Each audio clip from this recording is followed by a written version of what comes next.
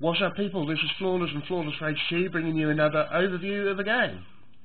Here you can see in front of us we've got The Crew for Xbox One.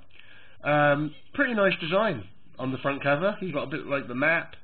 Says The Crew. You've got some nice cars on there, including what looks to be like a Ford Mustang. You've got a Lamborghini there. You've got like a Porsche there, and just many others really. Created by Ubisoft, who've also brought us Driver. So yeah, you've got a pretty good idea of what's going on there. At the bottom it says requires internet. You do have to have internet to play this game. There is a story to it where basically this kid's brother gets killed and stuff, and you've got to chase down the things. It's a bit like Ride to Hell Redemption, which I used to have for 360, but that was in a biker game, and this is far better graphics. So yeah, that's The Crew.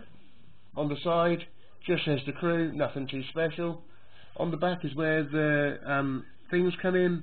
You've got, it says Never Drive Alone, some nice pictures of gameplay and stuff there. It says team up and compete across a living, breathing, open world environment. You know, first open world USA in the first MMO driving game.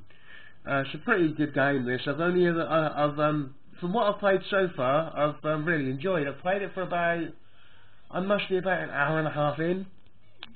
So yeah, it is really, really cool what they've done with it. If we open the case up and take a look at the stuff inside, pretty much the same design all the way around. Here's the disc, says The Crew on it, same picture as was on the front cover, as is with on the game manual itself. Not too sure, because I haven't checked on the store yet, if there is any DLC for this. However, you know, it's if there is, then it's probably just going to be sort of like a few car packs and stuff. I haven't actually formed a crew yet online with this, but I will get round to it eventually. I've just been playing other things as well. I would tell you what I've been playing, but then it would ruin the next video what's coming up, so can't do that. But yeah, this is just a quick overview of The Crew for the Xbox One. It is available on PlayStation 4 as well, but quite frankly, who wants one of those? Xbox rules, get over it.